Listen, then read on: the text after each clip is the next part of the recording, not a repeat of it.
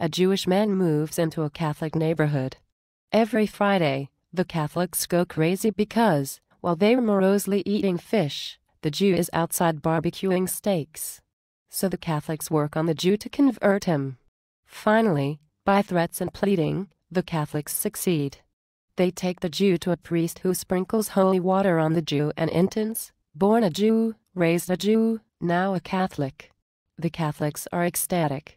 No more delicious, but maddening smells every Friday evening. But the next Friday evening, the scent of barbecue wafts through the neighborhood. The Catholics all rush to the Jew's house to remind him of his new diet. They see him standing over the cooking steak.